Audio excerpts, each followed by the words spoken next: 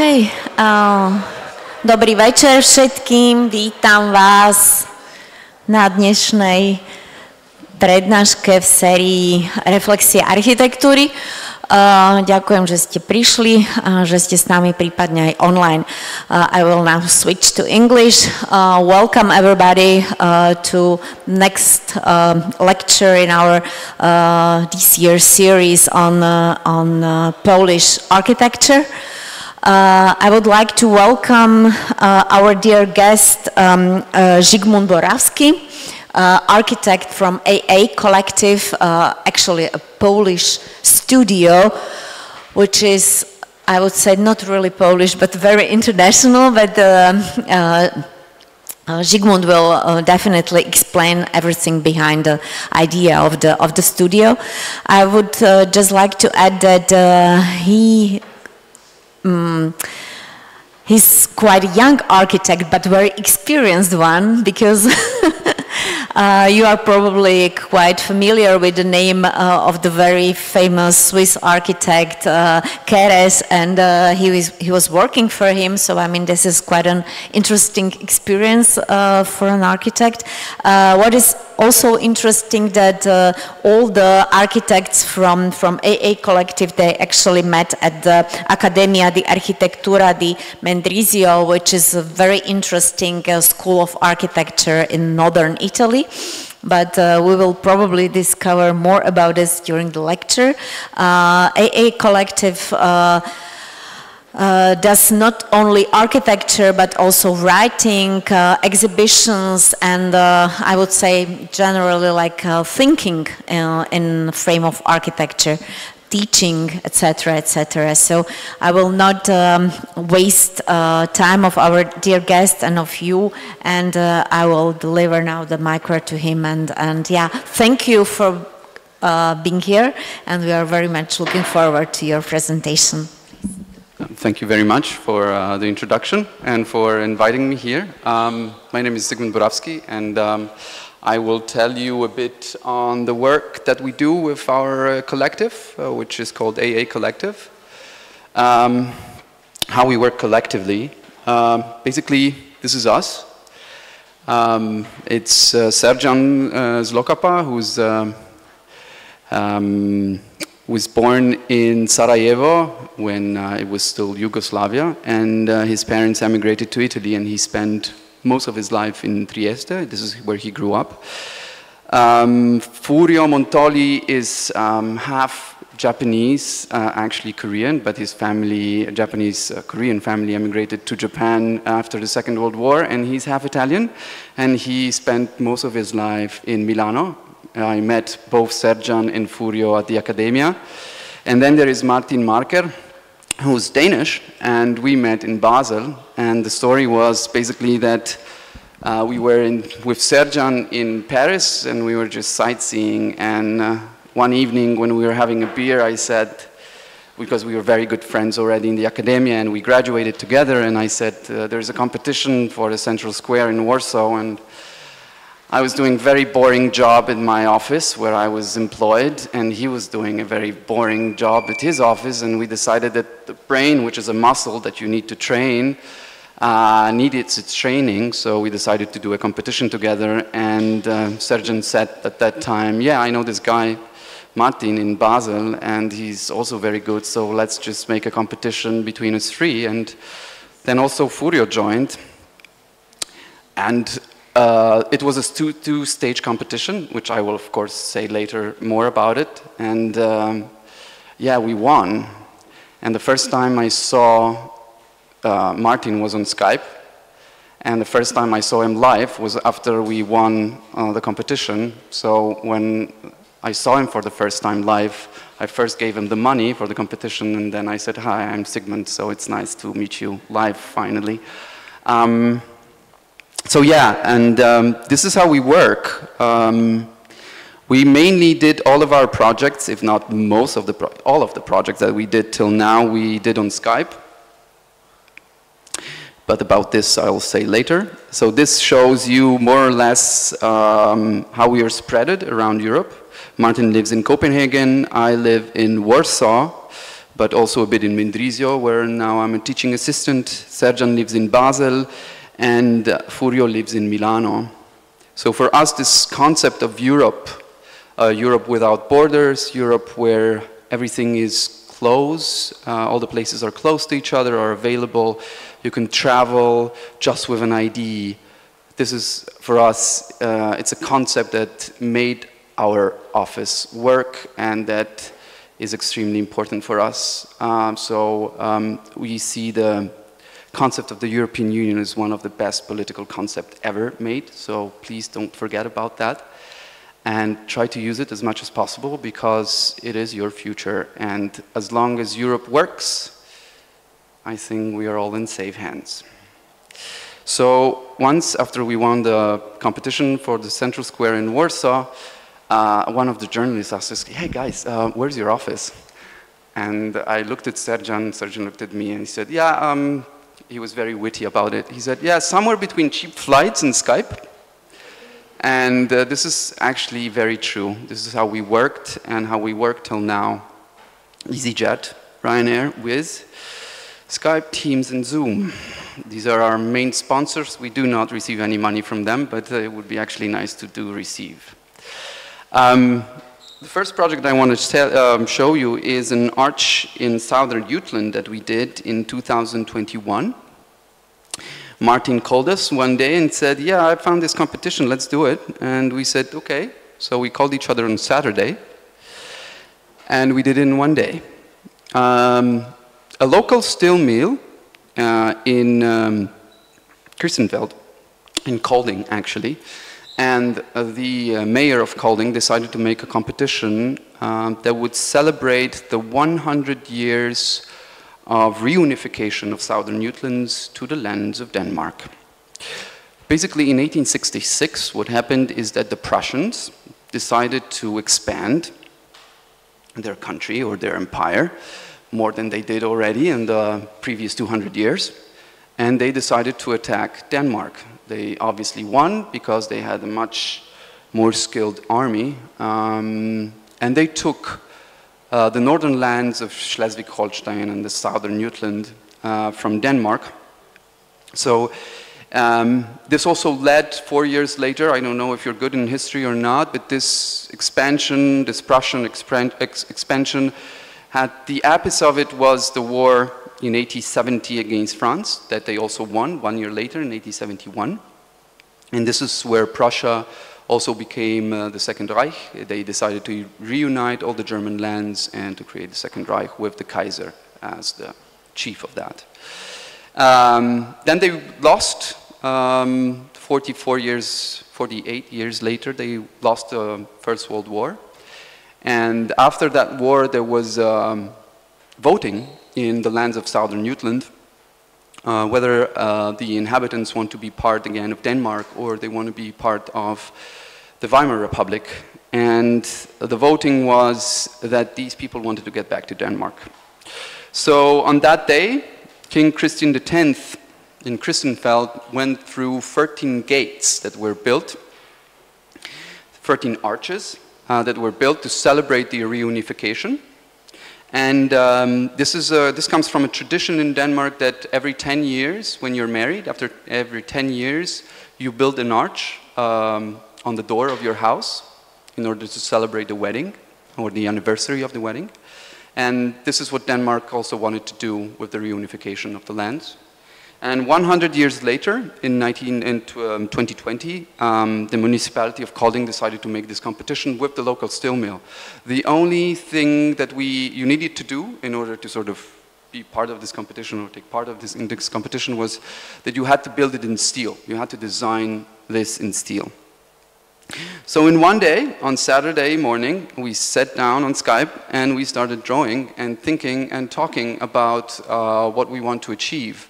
And we realized that maybe a massive arch in steel is not something that we want to create. We want something structural that we could use, like very typical steel bars that you use for construction. So we wanted to use typical elements in steel that would not have to be produced especially for the building of this arch. So we are also extremely interested in descriptive geometry. We were very bad at this when we were students. Actually, Sergeant was the only one who was good. But this is the only part in mathematics that I really enjoyed when I was in school, in architectural schools, and I always loved to do that drawings.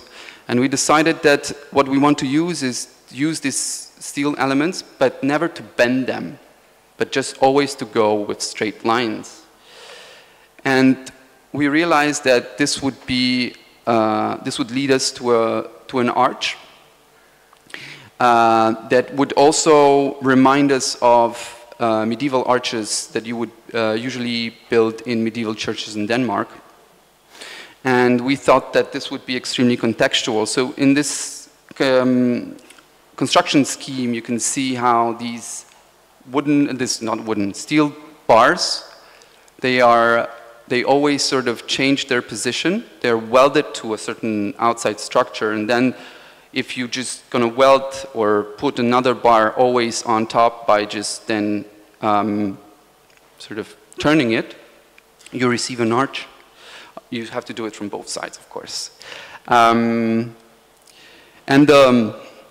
We won the competition, apparently unanimously. All the jury was very infatuated with the project. And the local steel mill decided to build it, and it was created, the arch was made with 16,000 weldings. And the local steel mill was so proud of the construction of this arch that they wanted to also not only construct it, but also put it in place. What happened is that we went there one day before the Queen of Denmark was supposed to go with the chariot underneath the arch in order to celebrate this, reunification, or 100 years of the reunification. What we are also interested in is this ephemeris structure that would remind us how ephemeris can be also the topic of nationality or independence, and also how this arch could be seen in, since it's so transparent that if you change your perspective or you change your position, you always see this arch in a different perspective. It changes a lot because because of its structure. So this is also a sort of a connotation that we had with the idea of nationality and the idea of independence. That is something extremely fragile, but if it's very well welded and the singular elements work together for a common purpose, maybe this can survive.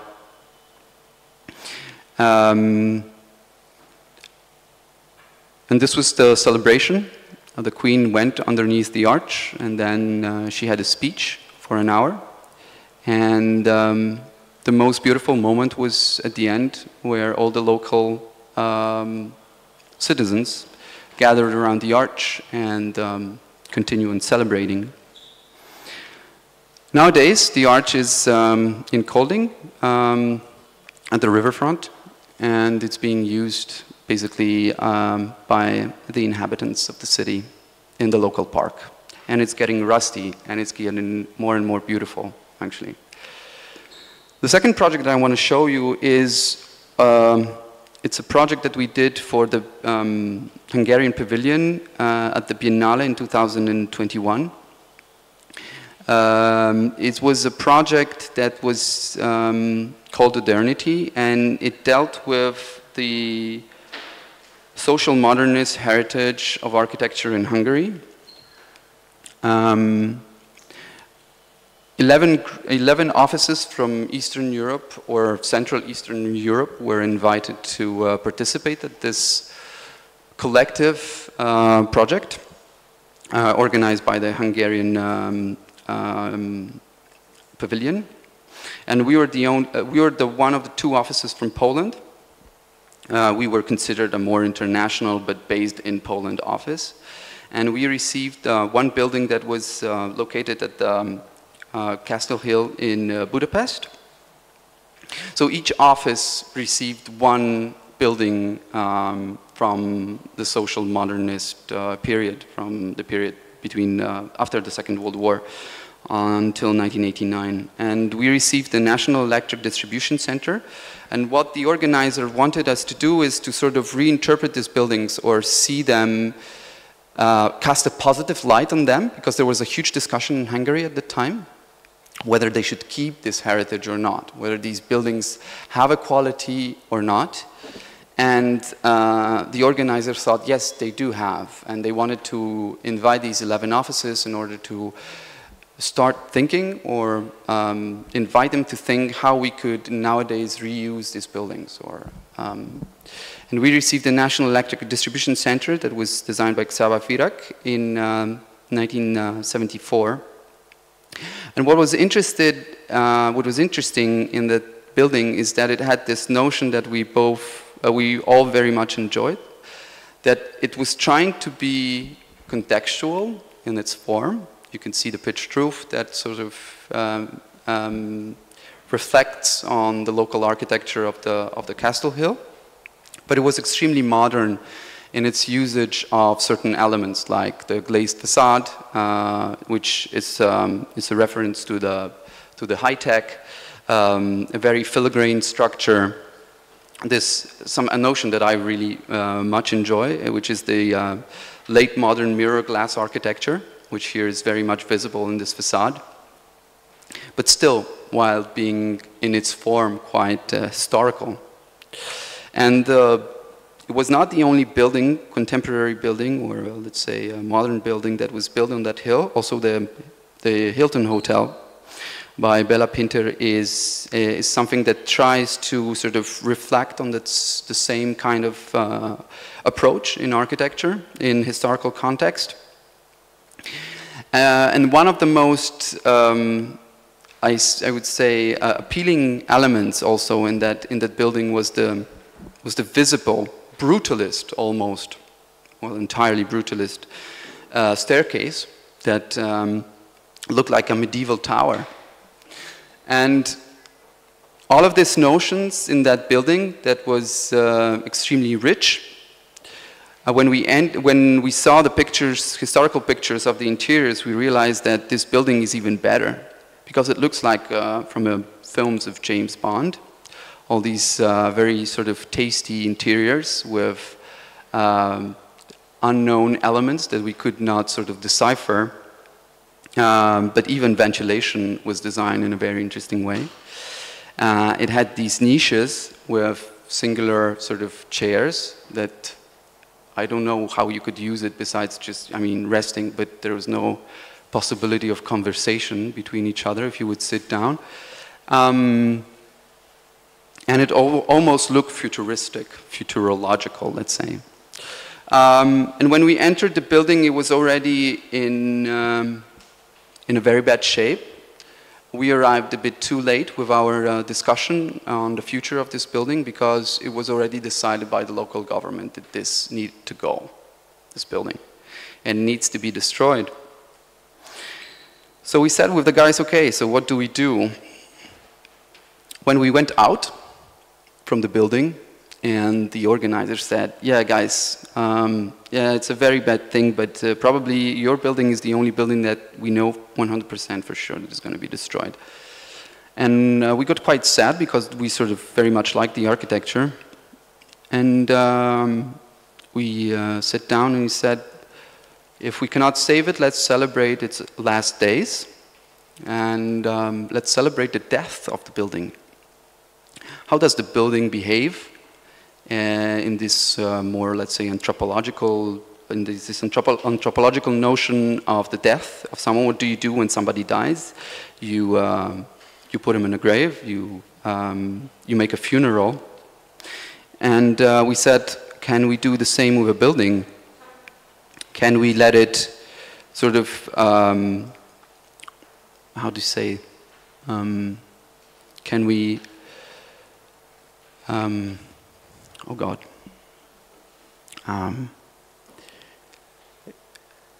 Let's go further.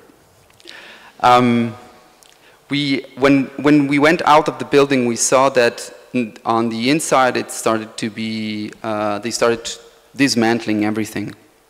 But on the outside, already some plants started to grow on the building. And we had this idea that maybe the best thing that we can do is to take all the elements from the building, take also the ceilings, and leave only the structure, and let nature take over the building. So we would leave the bare structure. That would be the only element that would survive. And we decided to make a model to show this. And we thought that this would be the best thing that we could do with that building, is to create a public space that would be a park, where this building would be celebrated in its form, but the function of it would be given back to people again. So it would be a death of sort of your, as it would happen usually with when you die, so this, your body would disappear, but the bones would remain. So this is how we wanted to sort of celebrate this, the death of this building. This was the exhibition that was then done in Venice. The pavilion was divided into two rooms, one with the drawings and the photographs of those buildings, and then the second room would be with this interpretation of these buildings by different offices from Central Eastern Europe. The sad thing is that what the local government proposed on the side of that building is the most horrid sort of way of, I think, going back to a certain historical architecture that is just pure facade, instead of having also the quality of a contemporary building, or that would serve the contemporary society in a way that would also be able to represent it. But the main project that we are currently building is, and also this is the reason why the collective was created, was, as I told you, one evening in Paris we had a beer and we decided to do this competition. It's the Warsaw Central Square. It started in 2018. It was a two-stage competition, and our idea was basically to deal with the past again, but to use it as a tool that would represent the future ambitions of our city. We are in the central part of Warsaw. Like, you cannot be more central than that. You have the Palace of Culture that was built between 1953 and 1955 on the remains of the 19th century city. The communists, of course, when they took over Poland after the Second World War and Warsaw was completely destroyed, by 90% of the urban fabric was razed to the ground, decided that Warsaw can be rebuilt. The old town was rebuilt. But definitely they would not accept the rebuilding of the 19th century urban fabric that was purely bourgeois. They said, Warsaw is not a bourgeois city, we will not let it raise, I mean, we will not let it be rebuilt in the same way it was before the war. So this is the picture, the satellite picture from Google Maps that shows you the current situation. This is the same situation before the war. With all the tenement houses, with all the courtyards, with all the streets. This was completely wiped out. Just one last thing. Yeah, here it is. Does it work? Yes. So the central square is located now in the most central part, in front of the Palace of Culture, that has a lot of useful institutions in it, a lot of theaters, a swimming pool, 2 bars, a university, and many, many other things. So it's a great place to be. If you're ever in Warsaw, it's a great place to go. But the city made also an urban plan at the beginning of the 2000s in order to sort of fill this, let's say this gap, because why is Warsaw interesting? It is interesting also because it is the only capital in Europe that does not have a physical city center.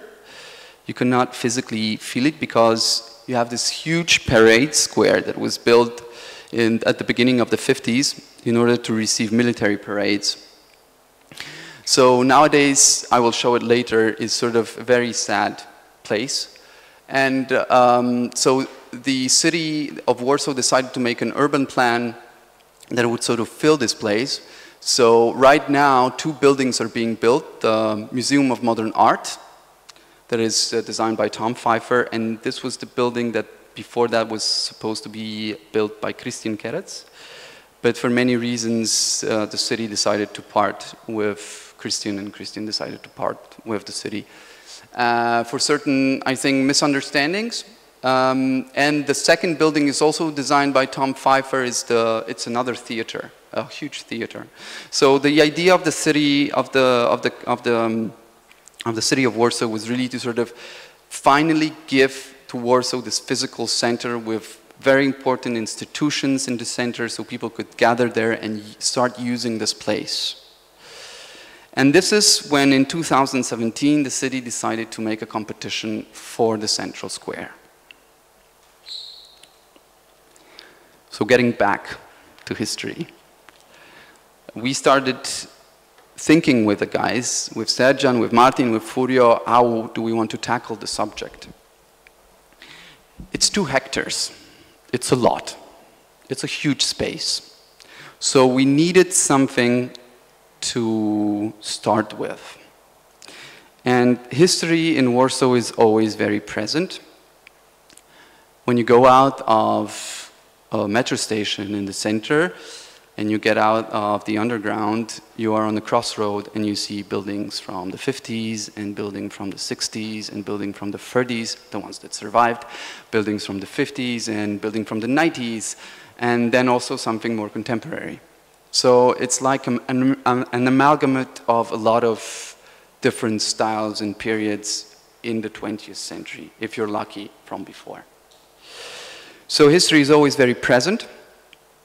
You see the destruction still, but the city, since it receives a lot of funds from the central government, and also because it's the richest city in Poland, it evolves very, very fast. So you see the changing a lot. It's extremely ambitious also. So we decided that this history was very important always. And we decided to look back, and we had this idea that maybe what would be interesting is to put the map of pre-war Warsaw on the perimeter of the square and see if we can get anything from that. So here you can see very well the tenement houses, the footprints of the tenement houses, and the courtyards and the streets. This is Zielna. This is it's the biggest street of these 3. It's Złota Street and then Wielka. And we decided that if history is so important for Warsaw, let's check all the historical layers that happen to be on that place, in that place. So we started mapping everything. We went to the office of the Warsaw Conservator and we said, we need, if you have, a DWG of the pre-war Warsaw. I know that you're mapping this for several reasons. I know you have it. We need it really precise. And they were so happy that somebody wants to tackle this topic with history that they became immediately interested and available. And this was the first layer, the pre-war Warsaw. What is important is that, as I told you before, the streets or the architecture that was there before the war was a typical 19th century city. Some people like to say that Warsaw was called the Paris of the East, but it was not like that.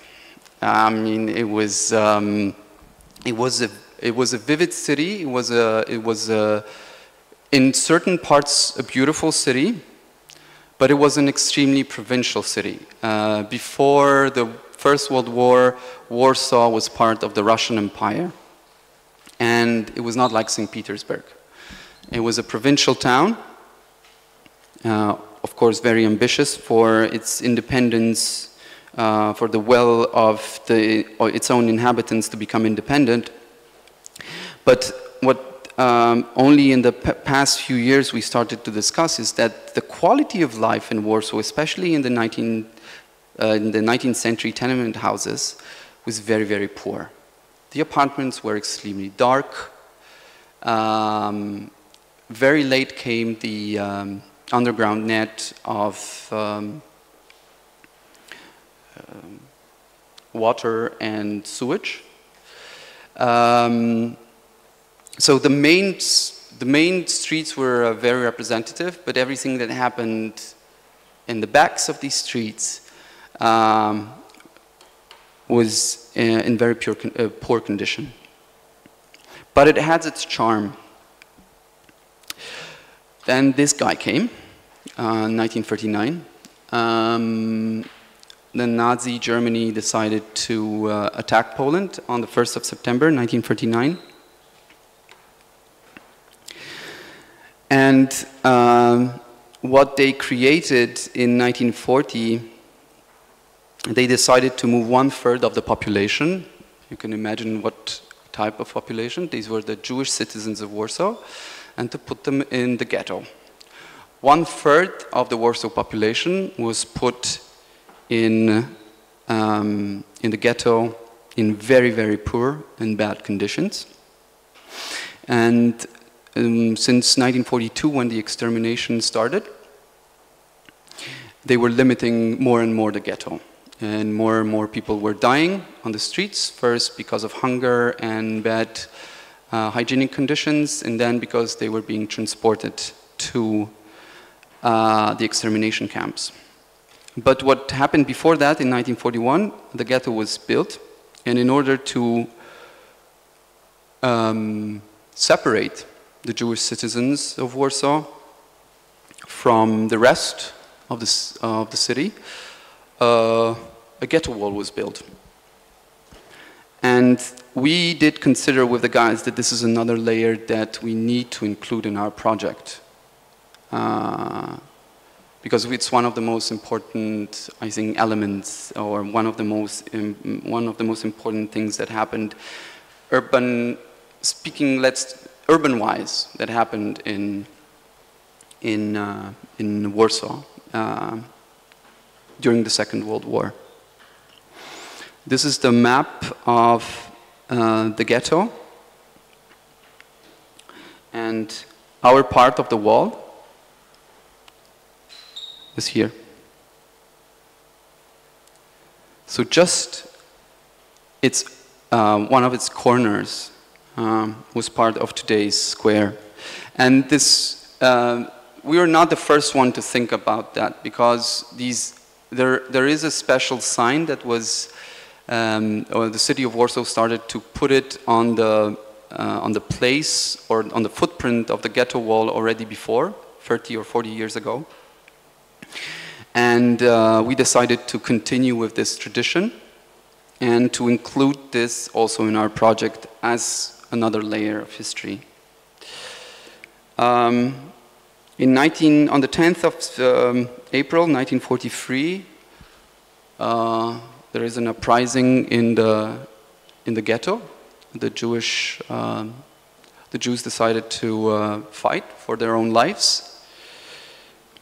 Only few will survive. In the meantime, their neighbors, the Polish citizens of Warsaw, besides helping them with 2 organizations, most of the people did not care so much what happened behind the wall.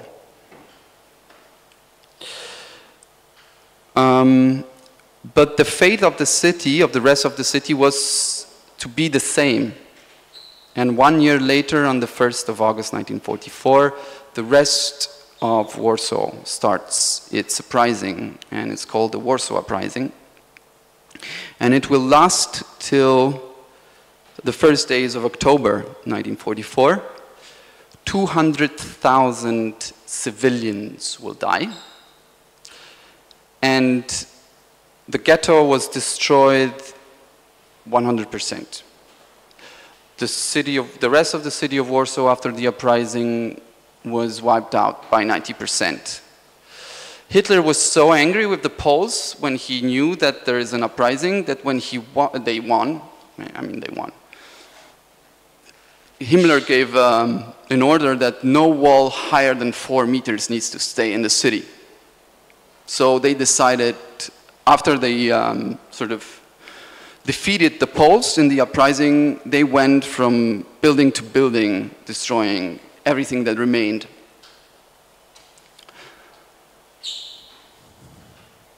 Then this guy came after the war in 1945, and Poland, although was considered to be part of the Allies and won the war, as also Slovakia and Czechia and Hungary and all of the Eastern Europe went under the yoke of the Soviet Union. And this is where the third layer comes, which is these elements of authoritarian architecture that are still visible in the square. So after the footprints of the tenement houses and after the footprints of the ghetto wall, what we can see was the entrance plaza of the Palace of Culture, built together with the palace at the beginning of the 50s. The stage for communist politicians to receive military parades, and historical lanterns, all built in social realist style. So this was this heavy style, extremely historical, that would give I don't know, how do you say podmiotowość in English? Or you don't know? It would give presence to the working people. Stalin would say, give columns to the working people. So it was this extremely heavy, classical style, pastiche of styles, of classical styles. So the communists decided that the 19th century bourgeois city will not be rebuilt. And the legend says that apparently Stalin said that Warsaw can choose between metro, a metro, an underground net, and a palace. And like he was sure that we would choose the metro, but apparently the Polish communists were so eager to give him a monument that they decided to actually build the palace. And the legend says that they went on the other side of the river in order to see how tall the tower should be. So what they did is that they had these balloons on the side of where the Palace of Culture is now being built. And the two most important, it was Zygmunt Borawski, who was an architect. He was a communist architect, very heavily involved with the government. And Lev Rudnev, who was the designer of the palace, and a third person that I don't remember who it was. They were on the other side of the river. They had the radio, and they were saying, okay, put the balloon higher. And the guys were putting the balloon higher. And so they were just checking how high it should be with this balloon. And the Poles were so eager to show how communist they are that they just keep on saying higher, higher, higher. And when Lev Rudnev finally said, no, guys, okay, that's enough. And this is how they decided on the height of the palace. So once where you had tenement houses, now this white tower raised. And a lot of builders died during the construction. The conditions on the building side were very bad. And besides that, they needed to build it in 2 years.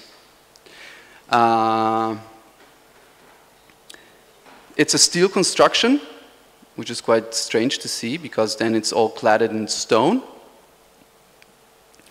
And out of the 7 sisters are the 7 towers built in between Moscow, Riga, and Warsaw. This is actually the nicest. So in this unlucky thing that we have this building in Warsaw, we are actually lucky that it's the nicest.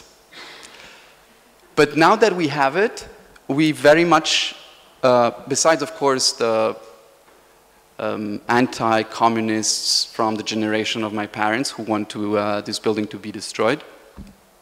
Actually, my generation, the younger generation, we all very much appreciate this building for the social qualities it brings to the city. A lot of institutions are there. We have great parties there also during the weekends. And it's extremely generous. Also, the interiors are quite amazing. They were done with a lot of good materials. So what you can see here is that in front of this palace, they decided to build a huge square for parades. This is the best part. So in 1966, it was 1,000 years, the celebration of the 1,000 years of the baptism of Poland. And what is strange is they decided to make a huge military parade, the communists, I mean baptism and communism, which is it's quite strange, no? Because if you're communist, you do not believe in God. You think this religion is the opium for the mass. But they decided to actually celebrate these 1,000 years of baptism. They made a huge military parade with the old historical husaria, which are these, because the Poles had this very typical how do you say it? Armor, thank you, armor. I'm tired, sorry guys, stressed also a bit. This steel armor with these wings, and the Polish cavalry was well known in the 16th and 17th century for having this very strange armor. So they decided to make this parade and also to show the contemporary qualities of the Polish army. But the square was also used for many other reasons. There were concerts, there were communist manifestations, because the communist manifestations were the only manifestations that you could have in a communist country. But also the parades for the 1st of May usually would go through that square. But what happened is that this square was also used in the 80s to organize the masses when the Pope, John Paul II, would come to Poland. Then this guy came. As you can see, we like guys with mustache. And suddenly in Poland, things started to turn. I mean, we had already some uprising against the communist systems. I would not call them uprising, but sort of manifestation, big manifestation. Before 1980s, in 1956 there was the first one, then in 1968 there was the second one. But in 1980, when Solidarność was born, this was really an important moment in history for Poland, because this is when the communist regime in all of Eastern Europe started to crumble. And in the meantime, the square became neglected and forgotten. They decided that actually the transport communication is not so good, so they decided to dig the head of the square, a tunnel, in order to connect the Złota Street with the rest of the square. And after that, the square actually, from being a square for parades in masses and manifestations, became a huge parking lot.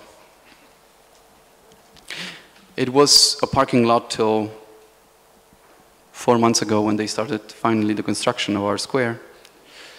In the 90s, They decided when communism collapsed and capitalism kicked in, the square became a place for the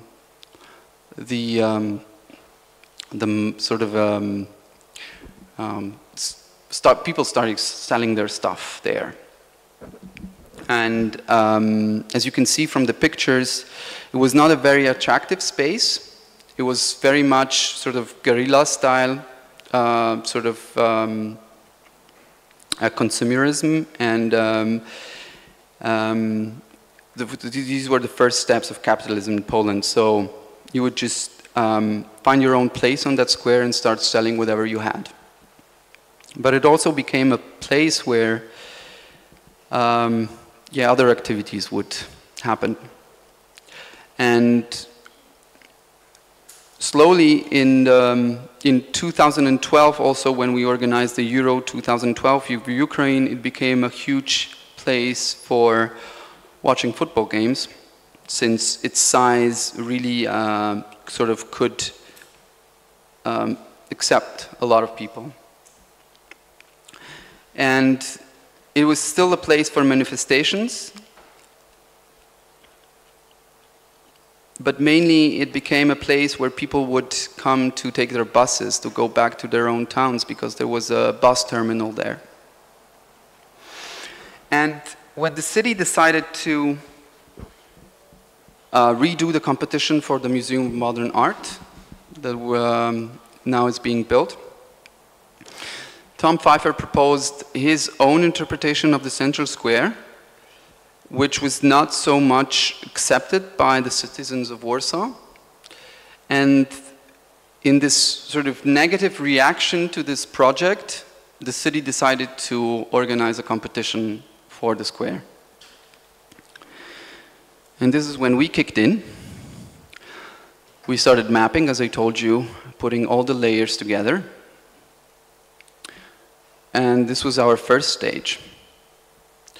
We decided that besides the 3 layers that we want to repropose and make an amalgamate of these layers in our project, the 4th layer that would combine all of them, or would sort of match them all together, was greenery. Because we said that Warsaw is an extremely green city. Especially it became green after the Second World War, when a lot of sort of pieces of land were transformed into parks, because it was a much easier thing to do instead of reconstructing everything. And when Sarjan was very often visiting me in Warsaw, we had very long walks. We explained this to Martin and to Furio, and we decided maybe what we need to do is to repropose on the footprints of the old tenement houses big green lawns and a lot of shrubs and trees. And we started to dismantle the elements, or to keep the elements of this authoritarian elements of regime architecture, and like in these English parks, sort of to surround them with greenery. I don't know if you know the drawings of Piranesi, of Rome, of the ancient Rome elements being overtaken by nature. I'm not talking about the prison drawings of Piranesi that are not so appealing, but the ones that represent the ancient elements of Rome being overtaken by nature. And this was for us one of the most important inspirations. We decided that the only way to tackle these elements is to surround them with greenery. Because this is how you can actually deal with 2 hectares in the middle of the city.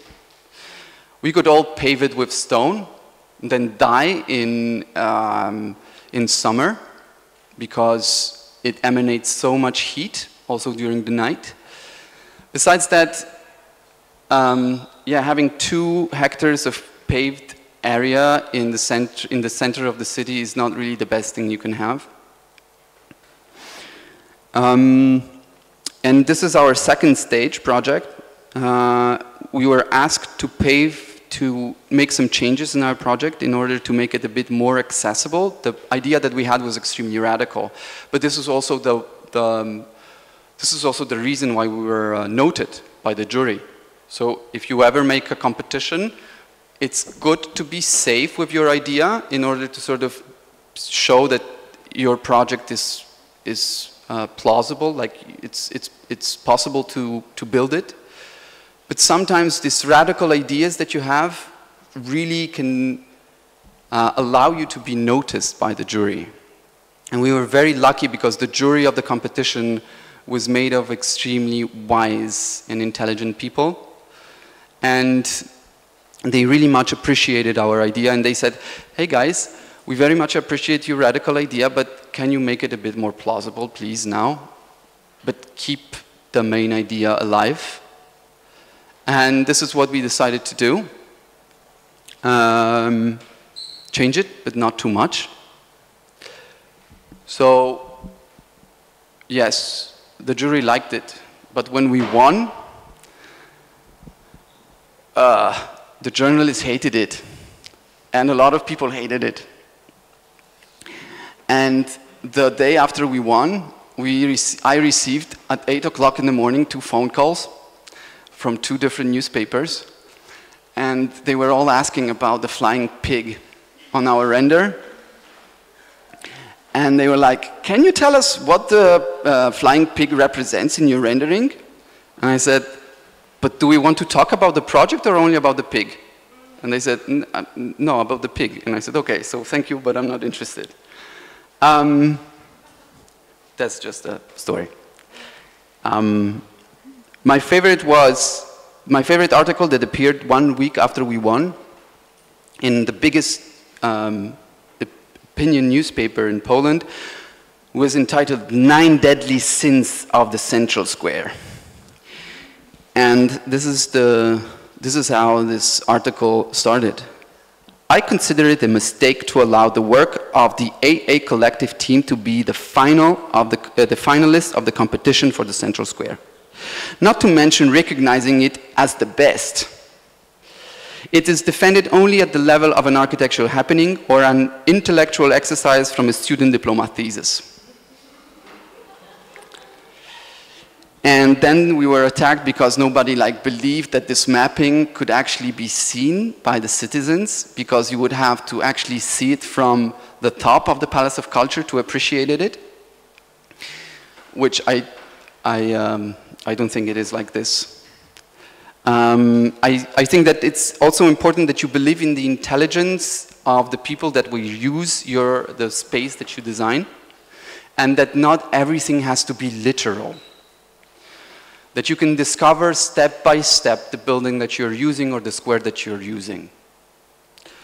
And we thought, yes, from the side, from the outside, maybe you will not recognize what it is. But slowly, step by step, if you will start discovering the square, after a while you will realize what you're actually stepping on. And it's also a game. Architecture is not only serious stuff. It's also about giving a chance to the users to discover things, to see references. This is why architecture is fun. You can read it as a book.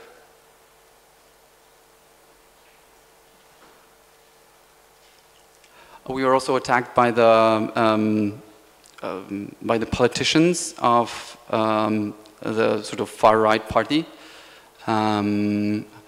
Just because 1 week before we won, they lost the elections for the mayor, for the position of the mayor of Warsaw, and they said, just to go back, that President Trzaskowski, who won, withdraws from further promises, garbage, cheap tickets, education. He enlarges the administration, and now this project for a small provincial town and not the capital of Poland. So, this is our project. You can see the main idea. We keep this, or we repropose the old streets as the paved area of the city, of the square. We we make the footprints of the old tenement houses as these big lawns with trees where people can rest during spring and summer, with trees that give you shadow, but they also protect you from the wind in the winter, maybe from the rain a bit. So it really becomes a sort of an amalgamate between a park and a square, but it's always a public space. Also because in the center, there's this one of the changes that we do, or one of the particularities of the project. We pave it with stone, but with a fugue of 5 centimeters where we fill it with grass, to keep this notion of greenery on the footprints. We repropose the footprints of the old courtyards as little squares where people can gather and have different activities. So there is another square here, and another here, and another here, and here. We plant 109 trees. If you ask me why 109, I tell you this is because we found space for 109 trees, because you have such a thick and chaotic underground net of electricity and sewage that it was like playing this game where you ask your friend where did he put his ship, I don't know, yeah? 9B, 7A. This was, for us, planting trees was like playing this game. I would propose something and then my friend would say, no, there is an underground net there, move it there. And so there's no symbolism in 109. And I think that one of the reasons for which we were attacked the most were two things. We decided to keep the stage, and we decided to put the old Złota Street exactly as it went before the war. And by putting it not in the axis of the Palace of Culture, you take out this authoritarian notion of this authoritarian space. You tackle the authoritarian space by moving or shifting the axis. And Warsaw Conservator was so mad about it that he said that it's great that we won, but he will do anything to convince us to sort of put the axis of the Złota Street on the axis of the building. And we said, no guys, this is exactly the opposite. We cannot do it. And we said no from the beginning. And the director of the city, of the architecture office of the city said, I stick with the guys. She trusted us, and she said that this is actually a very good way in order to sort of dismantle this authoritarian composition. And she convinced also the conservator, which is a great thing. We were attacked for keeping the stage because, of course, the anti-communists said that there is no need of keeping this element. But we said if we keep all the layers, we keep everything. This is the plan where you can see exactly our idea. One of the most important things that we wanted to achieve is to give different spaces, or different quality of spaces, all around the square for different activities. So one of the footprints also becomes a little pond with water. And on the other side, closer to the Palace of Culture, we make the negative of our idea. Also because the paved area was considered to be a historical monument, so they asked us to reduce the minimum of it and to introduce the minimum of greenery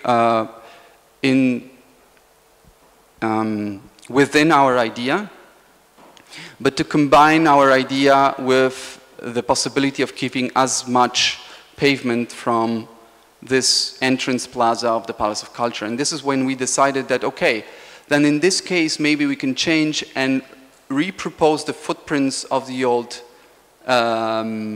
courtyards of the tenement houses as these green elements. So on the lower plaza, they become little squares.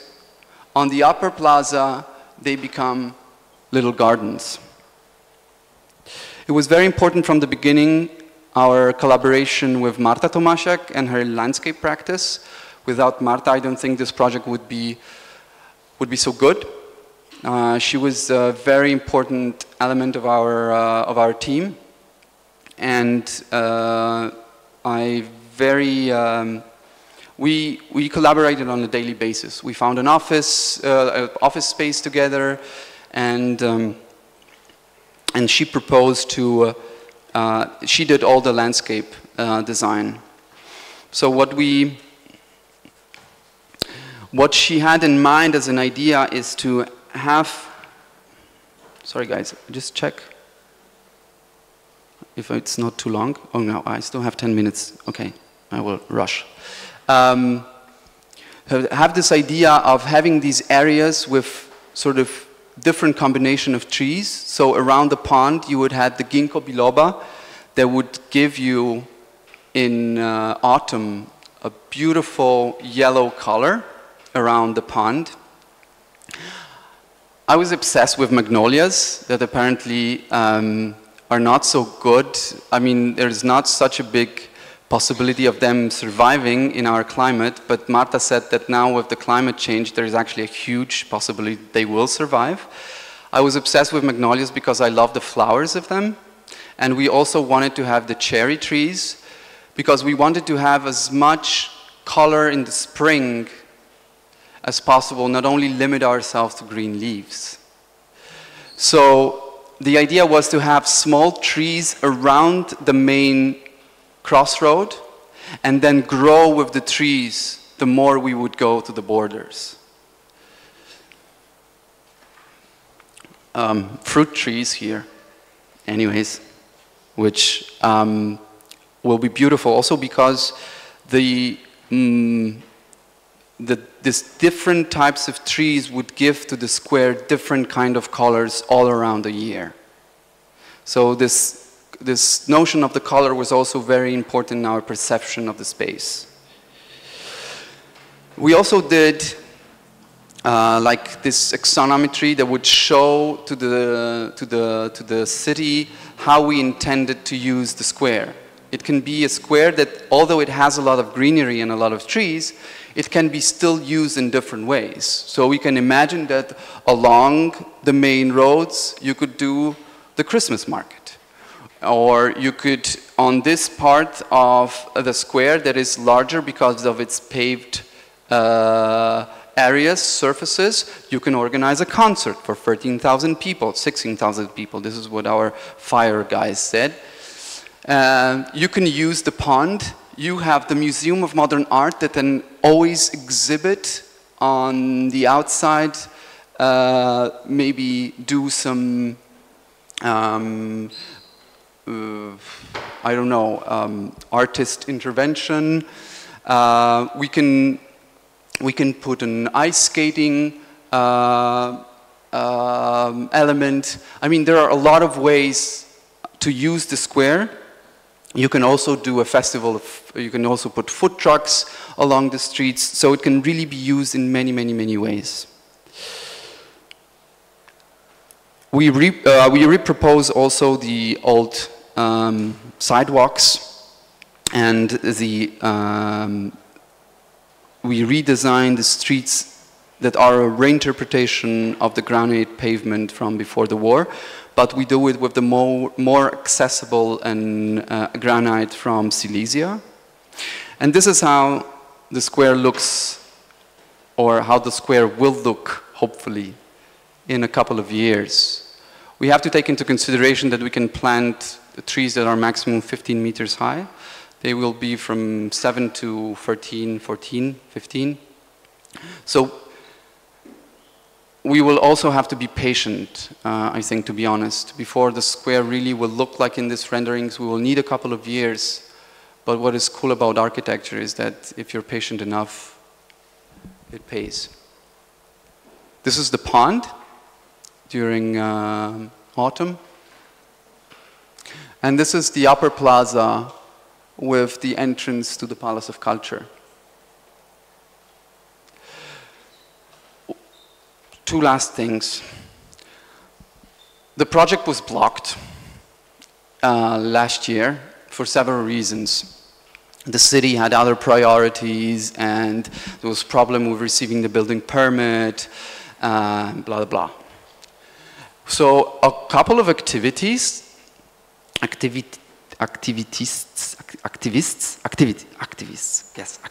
from Warsaw decided that what we could do in order to sort of remind the city that they have in their offices actually a great project is to repropose a part of the old courtyards as a happening on the upper plaza of the Palace of Culture, to make a happening to recreate half of this courtyard and to transform it in this flower bed. And the city gave an okay. So we decided, we found money to do it, and we took out all the stones in that particular area and all the concrete, and we made a flower bed. And the users of the Palace of Culture were so amazed with this little thing that we did, because we also put the renderings of the square next to it, that this is how the square can look in the future, that the reaction was so positive that the city decided to do something about it. And 4 months ago, we started the construction. A very important element in our project, and this is the last, these are the last slides. So, yeah, I know that the attention span is sort of difficult after 1 hour and 10 minutes. So last 5 slides. A very important element in our square was the reuse of the existing stone. So the first thing that we did, was we meticulously put all the stone that was still in good shape, and we're going to clean it, and we're going to reuse it in our square.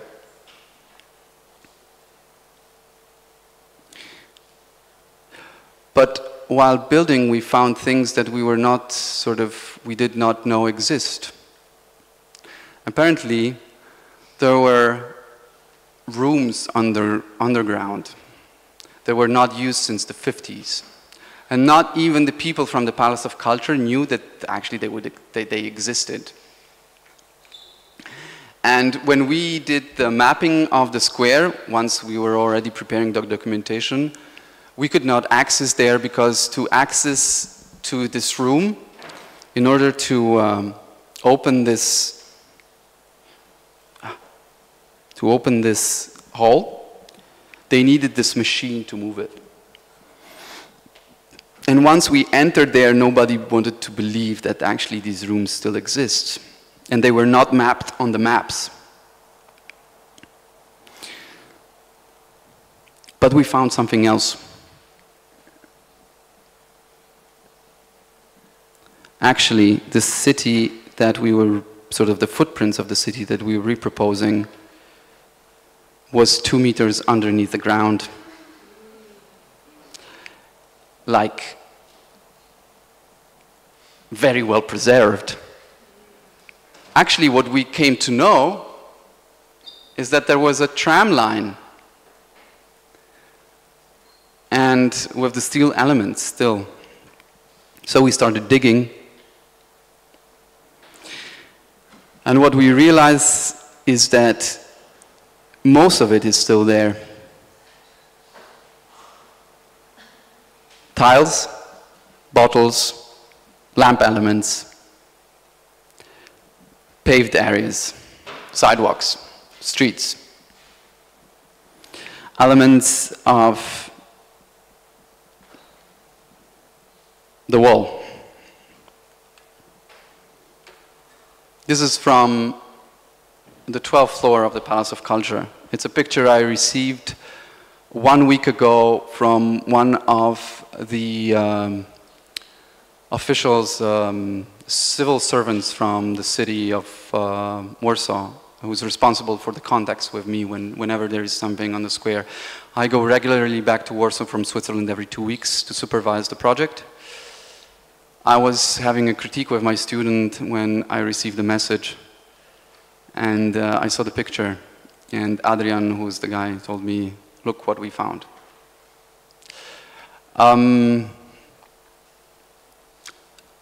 We don't know what's going to happen now. The conservator needs to map everything, document everything. What I would really like us to do is to maybe reuse some of the materials of the street, because they would be quite amazing to do. We cannot make our square lower to actually use this street, because then the access to the Palace of Culture and to the surrounding buildings would not be functional. But what we can do maybe is to convince the city to reuse these elements again, resurface them.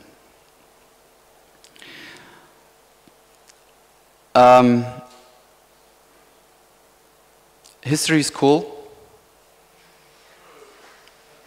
Architecture also. But I think the future is the most important thing. But it's good to think about the future and look back once in a while, because you can start to find things that really can help you out in your design, but also in your life.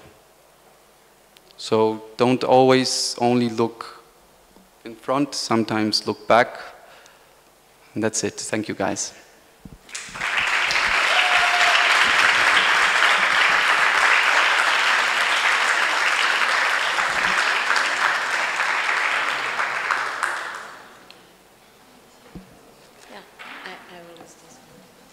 Thank you so much. This was really exciting. I did not expect this kind of detective story with this point at the end. Great. It's thank you. And I would like to thank you for the last words, because try to remember on our lessons of the history of architecture, this is what I said always, like you should learn the history because you can deal with it in your project. So, I mean, thank you. Thank you very much. Okay, so now it's your turn, dear students. So please, questions, remarks? Yes, please. As always. Yes, there is, because we are recording it. Okay, so for the audience online as well, and for the history. I would like to ask you about your colleagues, because everything you showed us, it's really contextual, and for us Slovaks, it's easy to understand it and feel the mentality of the century and all the big historical events. But your colleagues are from different backgrounds, so what was their approach to this interesting, the very important thing for Polish people? Serjan was born in Yugoslavia, so he has this sort of big love for Eastern Europe. So with him, I did not have to explain anything. He was also very interested in history, so both of my parents are majored in history. So with Serjan, I was sort of brought up in this house where we would always discuss history. So, and Serjan was also very interested in that, so with him I found this sort of particular connection. But what I think why this project was possible is also because Martin and Furio were sort of, they did not know a lot, but their ability to see things with fresh eyes made us notice certain things that maybe we would find too literal or too superficial as extremely important elements, as elements that would that maybe we would tend to neglect. And what also helped is that in Poland, as I said, history is so important that, and it's so divisive, it divides the society also. The way in which you put yourself in what is your interpretation of certain important historical moments, also puts you on one of the sides in this, let's say, conflict.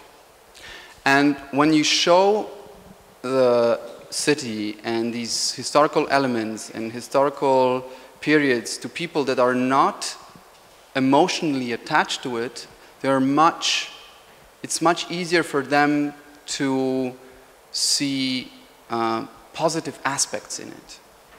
So I think that Martin and Furio were essential, and also Serjan were essential to me to show me that I can see my own city and my own history through different lenses.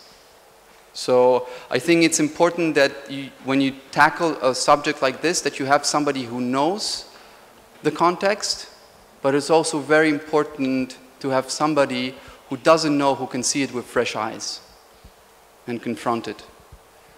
So yeah, I think they were essential for the success of this project. And I hope that for the success also of this built square. More questions? Hello. Hey, thank you so much. This was absolutely awesome. I really enjoyed it. But I'm still blown by the last picture that you've shown, the excavations. Like, I can't process it, so please help. Because, like, is it like the best thing that could happen or the worst thing that could happen? Like, do you wish you wouldn't dig so deep? Or, I mean, you just,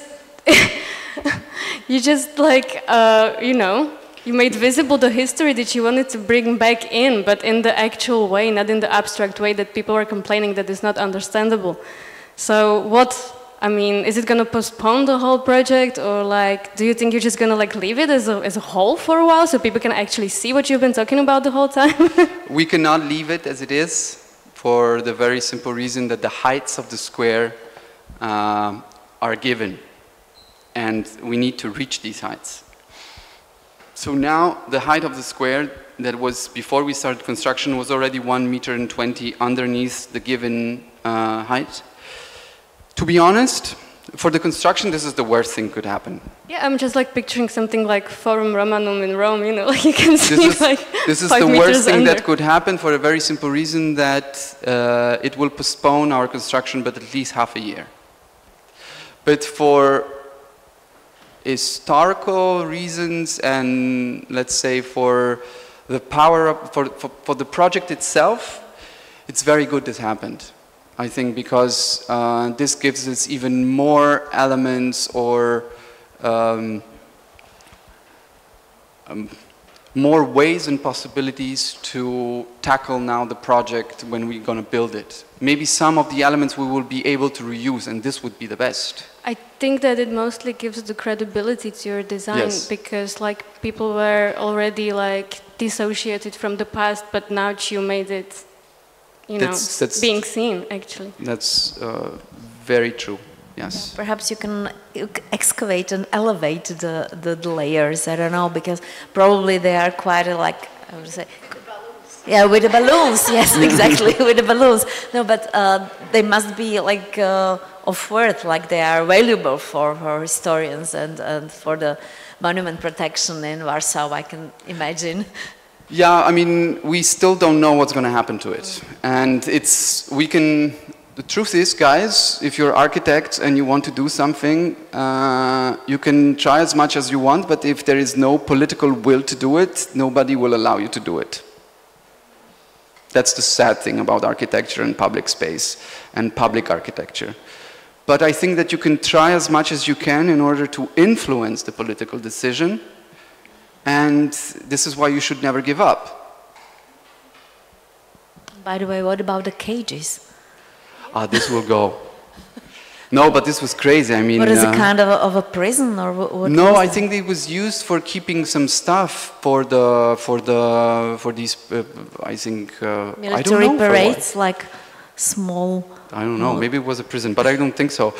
So yeah, but anyways, this they will have to dismantle. They will have to cover it with earth.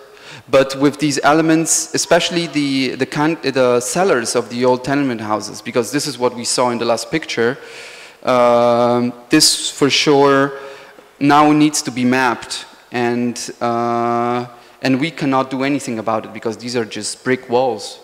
But there is going to be now a second tender for digging even deeper these cellars. So this is why it's going to take 6 months. But they're very curious what they're going to find. Actually, this element here that I'm showing, this was supposed to be the plinth for the monument of Stalin. It was a huge 3 meters deep concrete plinth for this huge monument that was supposed to be stand in front of the Palace of Culture, but Stalin died, and they forgot about it. So thank God. So perhaps you can erect the monument. But even here you can see these historical elements. These are electrical tubes that go above the old street, and this is the monument of a Stalin, this is a plinth of a monument, Stalin monument that never was built. That square could basically be like an open-air museum of Warsaw. Yeah, but it also has to be used by the Warsaw citizens. So this is why it's very important for us that we give them the possibility to do it. I mean, it's absolutely perfect that it happened because it really brought the place to the discussion, and it's like you should be lucky, actually. Very much. Even if it's a little bit postponed, but but we're very happy we're doing it, and we cannot wait to see it finished. There are some more questions. Thank you. First of all, I would like to thank you for the presentation, and I would like to ask you, you've said a lot of things about the programs that can be used, like what people can do in the square, but were you thinking also about using it for the huge political manifestations and demonstrations? Because now when you put like all the grass areas in the footprint of the former buildings, wouldn't it be destroyed if, for example, I don't know, 10,000 people marched there, and wouldn't it be destroyed? I think that there is a risk. I mean, to be honest, of course I could say no, but I think there is always a risk. But political manifestation is something that does not happen on an everyday basis. And this needs to be also a square that can be used on a daily basis.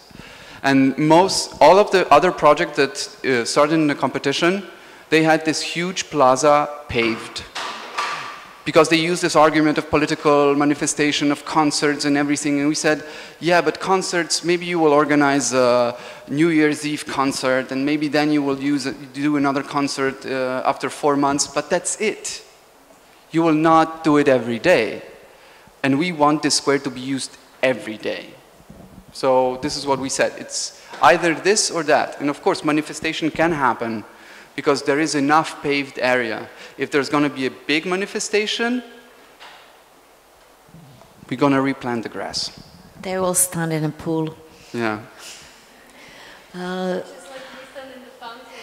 This was exactly the discussion about our square of freedom here in front of the faculty, that, that there used to be manifestations, and now they're simply recreate more paved floor because of that it will happen. And I mean, it would be much clever to have more grass there, and more trees. Yeah, actually, that's my opinion. Okay, some more questions, dear colleagues.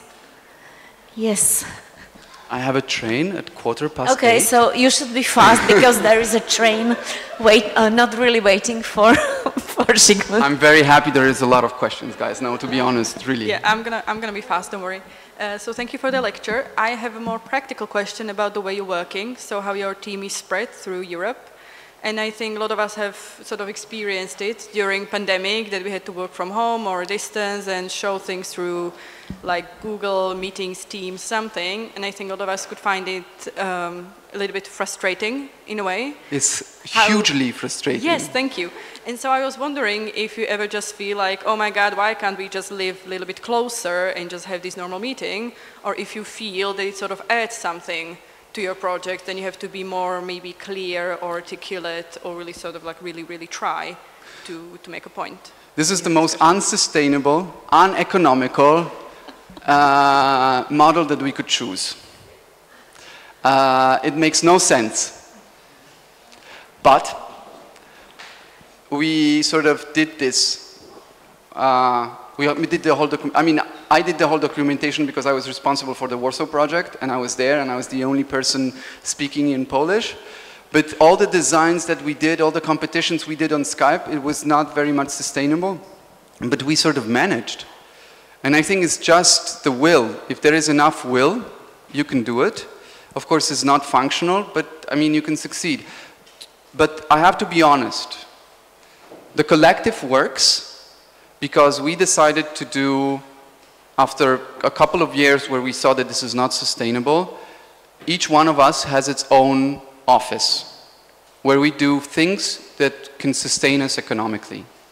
But since we are very good friends and we like working together, we gather once or twice a year and we do projects for ideas, competitions for ideas. If there is a biennale, we do it together.